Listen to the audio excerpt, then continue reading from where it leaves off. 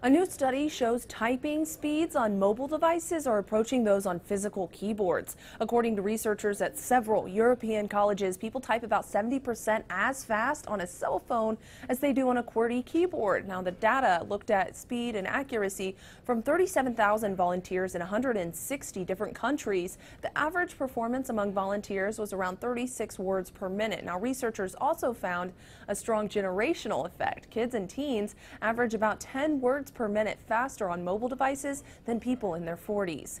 Katie Johnston for CBS Local News.